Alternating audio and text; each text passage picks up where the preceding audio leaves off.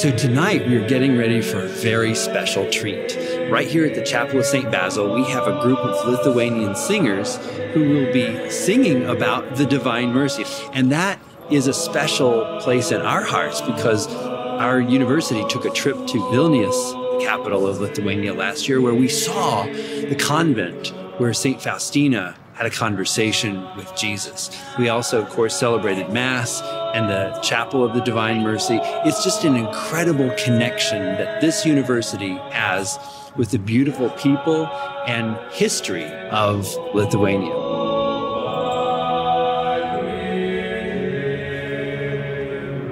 This is really an amazing experience to have the Divine Mercy Choir come to the University of St. Thomas.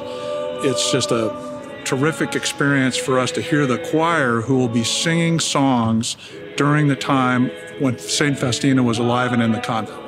Lithuania is a very small country, but to have this important group come to Houston, Texas is delightful.